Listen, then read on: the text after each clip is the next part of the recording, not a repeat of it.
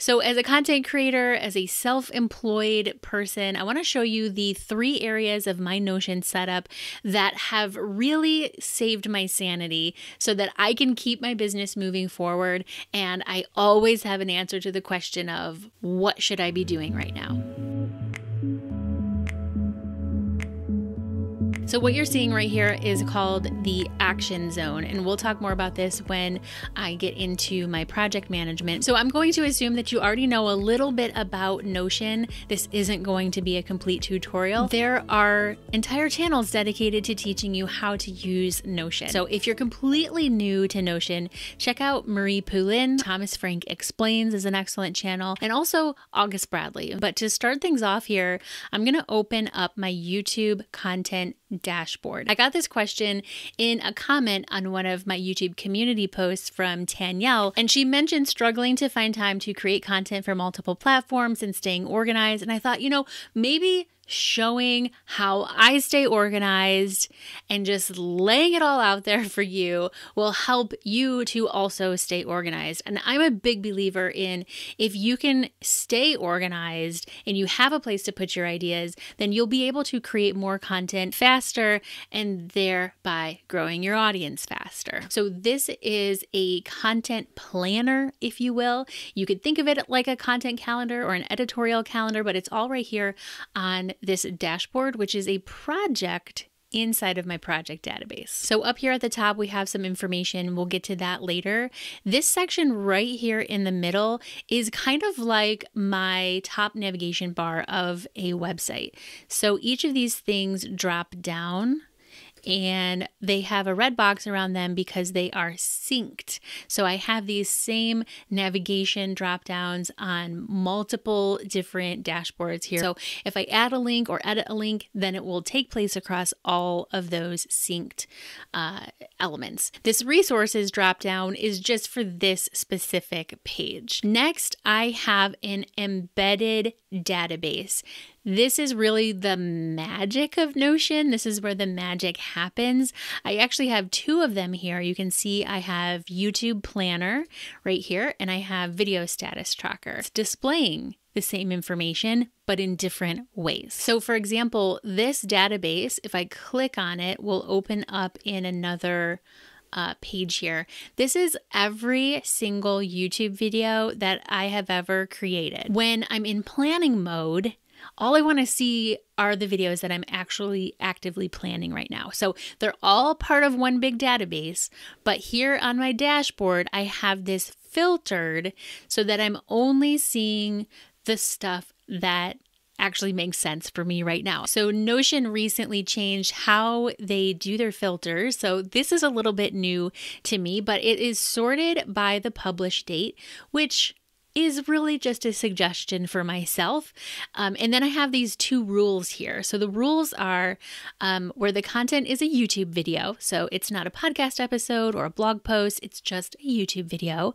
It's going to give me this list as long as that video is either ready to plan, ready to shoot, ready to edit, ready for review, or ready to publish. In other words, if it's completed or it's published or it's not ready for anything yet, then it's not even going to show up in my list here. And I'll open these up to show you the actual planner in just a moment. This down here under Video Status Tracker, it's the same exact database, but it's displayed differently. It's displayed as a board. So you can see we have table, we have board. You can add other views here. This is a board where we can actually move things. So for example, I just, before this video, I recorded a CapCut tutorial. So I could come in here and say, okay, well, that one is under ready to shoot. You can see the one I'm planning right now is under ready to shoot. Since I just finished this one, I can move this over to ready to edit, and it's going to change the video status here from ready to shoot, see it move, to ready to edit. So it's all the same data, it's all the same database, it's just displayed differently, and I can see it organized in different ways. So I call this my content organizer, and I actually have a Notion content organizer template that you can download. Just use the link below to the social video blueprint. It's completely free. So let me open up this here. So we're coming from the organizer and actually going to look at what it's like to plan a video. So I have this CapCut tutorial that I just recorded, and you can see up here I already have the video status is changed from ready to plan to ready to shoot to ready to edit, but it hasn't been published yet. So we don't have the YouTube thumbnail. We don't have the URL. It's not sponsored, so I don't have that box checked. So I have some basic kind of brainstorm areas here at the top so that when I'm coming up with video topic ideas, I don't have to think about, well, what am I going to say in my intro and what is my outro going to be? I can just drop the general gist of that video in here when I'm in that planning mode. So I like to think of the actual video idea. You can see I obviously don't pay much attention to my spelling. I just type it all out as fast as I can. And I also like to brainstorm my title ideas. You can see I didn't do that here. Inside of the social video blueprint template, there's a space for you to brainstorm your thumbnail ideas, and there's a couple of other blocks in there too. And then I have something I call a block script. So this is again outlined in a social video blueprint that you can download for free. But this is essentially how I script out my videos. I don't necessarily use every single one of these blocks, but it's like a prompt. It helps me to figure out what should be in my intro, what should be in my outro, what are the things that I need to say before I get into the content. So we have that here, and I have a column of what to say. That's where I'm talking to the camera. And I also have a column of what to see. So if I have a video that's going to be very B-roll heavy, for example, then I'll put in the different B-roll pieces and parts that I need to shoot. Or if I'm going to do a screencast or anything like that, I'll put those notes in there sometimes. I don't always do it, but I like having that column there. And then of course, Notion is still at the end of the day a blank page, so I can put any notes that I want down below that area too. So going back over here to my dashboard, whenever I have a new video idea, all I have to do is hit new and just type my new video idea, and it's going to be in there. It's automatically going to be marked as a ready to plan. If it's something where I'm like, I don't know, maybe I'll do this at some point in the future, but I'm not super excited about it now, then I'll just hit not ready, and it won't even be on my dashboard. It's still in the database, but it's not in my dashboard, and I can come back to it later. Now, once a video is completely recorded, edited, ready to go, then it obviously gets published to YouTube, and then it moves into my blog dashboard. Now, my blog dashboard is different than my YouTube dashboard because the databases are different. I used to have them combined, but it got really big and confusing. So I separated those out, but they're connected through what Notion calls a relation. This is my blog dashboard. It's sort of similar, but I have some fancy graphs up there. And I wish there was an easier way to kind of make these connections. But right now what I do is we open up our video topic here inside of the YouTube content dashboard. I'm going to copy the title. That's not necessarily the title of the video. It's the title of this project here inside of Notion. I'm going to copy this and I'm going to link it to the blog dashboard. So right here where it says empty, I'm going to hit this button. It's going to look through, Notion is going to look through that connected database, the blog database, and it's going to say, are any of these the items that you would like to connect it to?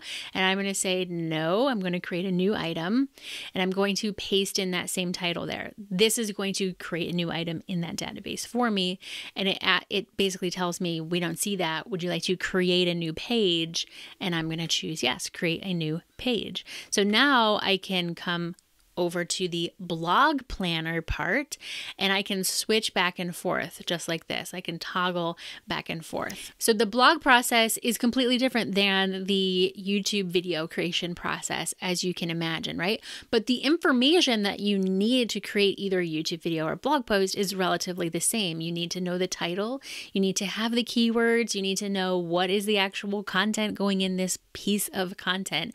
But the title might be different. The actual keywords might also be different. The notes or how you create that piece of content might be different. That's why we have the two databases connected through that relation. And the cool thing about having these two completely separate dashboards and separate databases is then all of the stuff that happens after you publish a blog post, like going back and updating the SEO or optimizing the affiliate links, and even the tracking of the data, like you can see here I have with these graphs, all of that can happen separately from the YouTube stuff because none of that has anything to do with the YouTube video. So the other area of my Notion setup that's really critical for me is the project management, the to-do lists, the deadlines, anything that I need to be working on, that I'm supposed to be working on.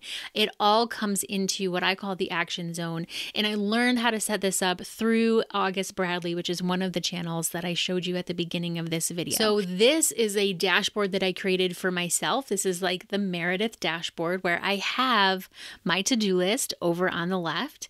And then I also have our projects database, some of the items from our project database. I'll show you what I mean in a moment. These are the ongoing projects, the things that we're actively working on right now.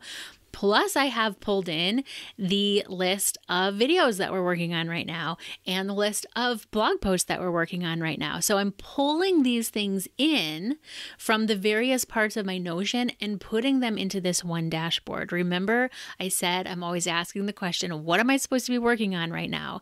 This is where I go to answer that question for myself. So you can see I have the navigation up here at the top, very similar to the same thing that I have on those other dashboard pages. But how do I get stuff into my to-do list and how does it connect to the projects database? So this is my projects database. This is a Notion database. It's very similar to a spreadsheet, which is like the same kind of database that the content dashboard is set up like. So we have the project, we have the status of that project. So my statuses are either in progress, next up, ongoing, on hold, future, someday, or completed. We have the zone for that project. So I have 3 zones in the business. We either have operations, which is like admin, bookkeeping, that kind of thing. We have growth, which is content creation and launching products and programs, creating freebies. And then we have fulfillment, which is fulfilling on those courses and programs that we created. So those are the 3 areas, the 3 zones, if you will, of the business.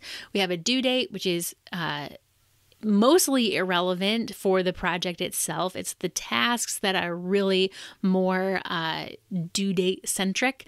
We have the owner, which is usually going to be me. And then we have a relation, again, a Notion relation to another database called action items. The projects database and the action items database are 2 separate databases connected through a relation. So if I were to open up the Video Pursuit Society project over here, then we'll hit open as page. Then you can see I have these tasks or to-do list items up here at the top. These get related to the action items on my dashboard or on my assistant Stephanie's dashboard, for example. So if I know like, hey, it's the beginning of the month, it's time to, I don't know, schedule the Facebook group post or something, right? I can create this as a new page. It's a new item. And then when I open this up, if I mark this as to do, so this is something that's not done and it's not in progress quite yet. And if I mark myself as the owner, Then when I come over to my action zone, you're going to see that it's right here. It's actually under no deadline. And it all makes sense once you have these embedded databases within the dashboard. Now, there's one last thing I wanted to show you, and that is within the company dashboard. So I have like my own personal dashboard, and then I have the company dashboard. And this is kind of where the magic, I guess, of having a project database happens, because you can have all these different projects going on, but there are some things that are like a one-off project. You start it and then you finish it and it's done and you never do anything again.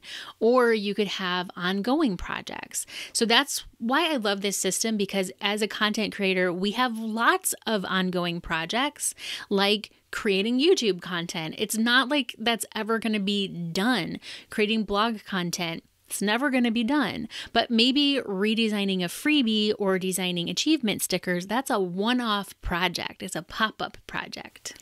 So I can look at my dashboard, and just the way this is all laid out here, it's all pulling information from the same exact database, but it's arranging it in a way that makes sense for my brain visually. So I made these all pretty on purpose so that they're easy to look at. So I know exactly what I'm looking for when I come to this dashboard. So we have our ongoing projects up here at the top, and then we have in progress projects, next up projects, and on hold. Like most organizational systems, it takes some discipline to keep it clean, to keep it going. Sometimes I let it go completely off the rails, and I'll go back in and clean everything up and make sure all the to-do items are where they're supposed to be and they have the proper due dates and everything. That's what a project manager does. And I do still use the bullet journal over here on my iPad. I have a digital bullet journal here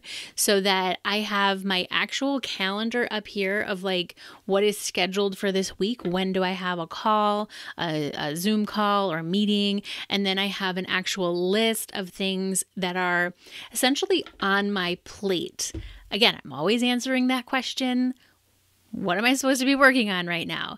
The bullet journal and the Notion dashboards, that's how I answer that question. Now, I have a video about how I use a bullet journal, how I do it digitally on the iPad, how I lay it out and everything. But I also want to make sure you know about the social video blueprint, because there is an entire content organizer template in there for you. So I'll put a link to the social video blueprint down below this video, and I'll see you there.